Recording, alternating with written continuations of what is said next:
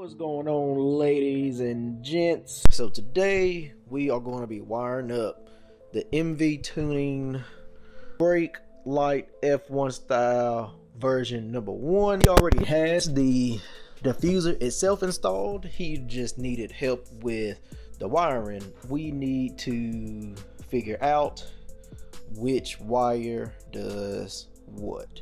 If his wires are the same color as mine on the driver's side, then the white plug with the red and black wire should be the brake light, and then the black plug with the pink and black wire should be the running lights. So now on the MV Tuning wiring harness, which evidently these wires colors are not consistent across their brake lights. I guess they use whatever wire colors they have in stock at the time. We need to figure out which one is the brake light and which one is the parking light. Guessing that white is going to be ground, I hope. So we're going to go white to ground, and then we're going to see if it lights. Okay, so it lights up. So yellow is going to be the parking light. So when your lights are on, it will light up constant. And then that should mean that the blue is gonna be the brake light. Let's simulate driving down the road, hit the brakes. It's gonna do a continuous flash while your foot is on the brakes. And then when you let off the brakes, it goes back to the constant, which is gonna be a running light. I'm going to use these wire taps to connect the lights, and since this harness is short, I'm going to dig around and try to find a wire strand of 3 or more that I can use to run this down.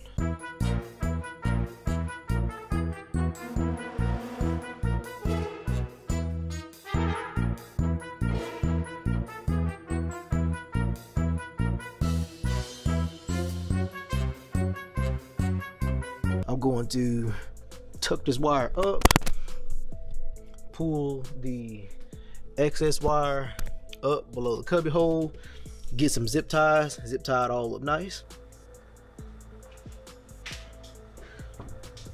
Yeah, all right, running light works, and I can see the brake light flashing. All right, so running lights off. I see the brake light flashing. So it has been successfully installed. So as far as under the car goes, I got all the screws installed. I have the wire running underneath the diffuser panel. You can see it there, that it goes up. It is above the exhaust by probably 2 or 3 inches. It goes around this plastic shield, and then there's a hole from the factory. And the wire that I used was some I picked up for my son's go-kart, and it is actually a 3-strand wire. So it has a black wire, a red wire, and then a ground. So since we had 3 wires in this installation, it worked out perfect. On the next one, I will see y'all. Think, build, enjoy. My hands are dirty. Peace.